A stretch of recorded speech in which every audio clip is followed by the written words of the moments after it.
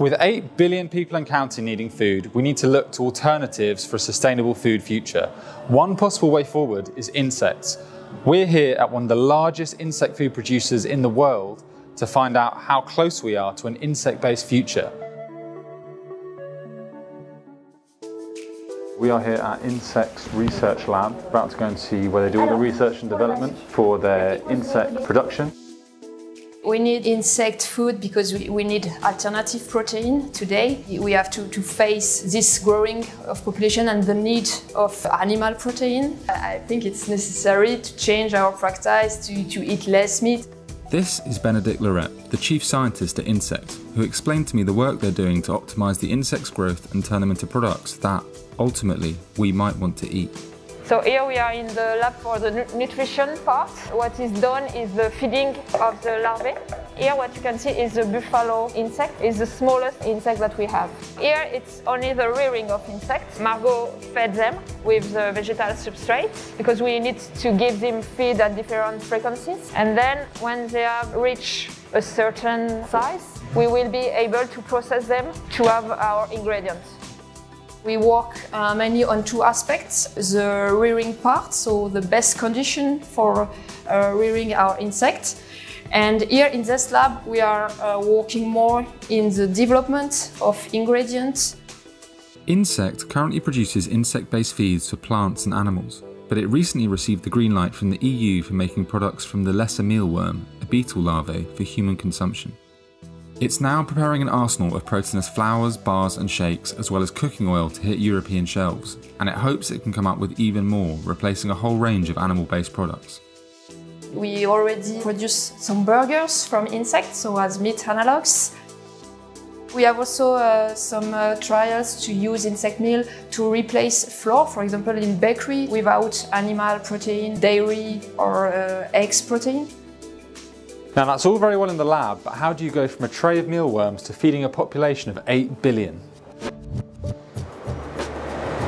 This is how you feed 8 billion people.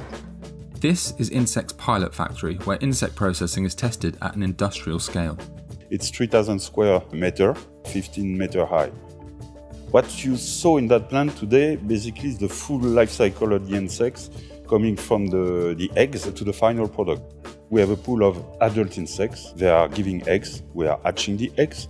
We are making sure that the small larvae coming from the eggs are on the optimal feed, water and temperature condition. Then we are looking at them growing. Behind me, they're harvesting the insects that have been grown in there for 90 days. Soon, if all goes according to plan, they're going to open an even bigger factory than this. It will take up 16 football pitches, be 40 meters high, and create 300,000 tons of food every year. The alternative protein won't be alternative protein in the future. Microalgae, plants-based, etc. and insects, of course. But is it a case of build it and they will come? At present, insects are only consumed in a few parts of the world. Making them a regular part of our diet could take some convincing. If you go to Asia, if you go to Mexico, people are eating insects and this is normal. So today it's little bit, the mind, because of the aspect of the insect extra. It's a part of the solution.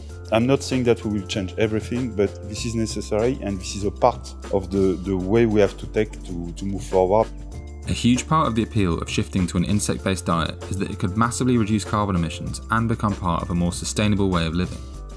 An insect farm can emit 40 times less carbon and use 98% less land than a farm producing beef.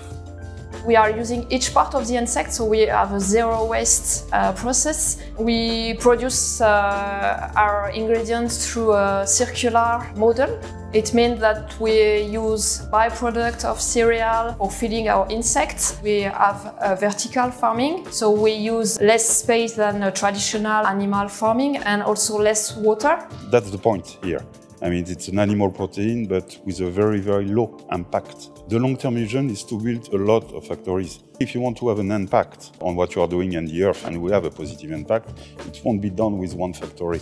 So our plan is to build at least 10 plants before 2028.